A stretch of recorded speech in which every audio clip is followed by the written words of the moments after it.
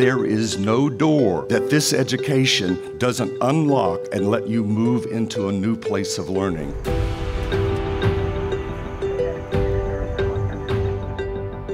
Our prisons in this country were built on an effort of punishment.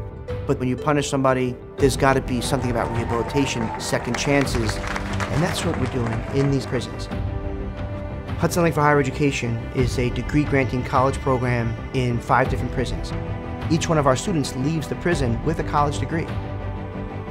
Now I can hold a degree that shows that I accomplished something that is worthwhile and may help me do something with my life that I didn't really think I was going to be able to accomplish while I was in here. 68% of the men and women that go to prison return to prison when they leave. And that's a staggering number. We have a less than 2% recidivism rate. How do we do more of this? How do we touch more prisons? The breadth of what we've been able to offer has literally doubled since we were introduced to the Stand Together community. Sean is now working with this network to replicate that program in prisons across the country. We know that every victory in prison is hard fought. If we can succeed at this level inside of a maximum security prison, then we can succeed anywhere under any circumstance.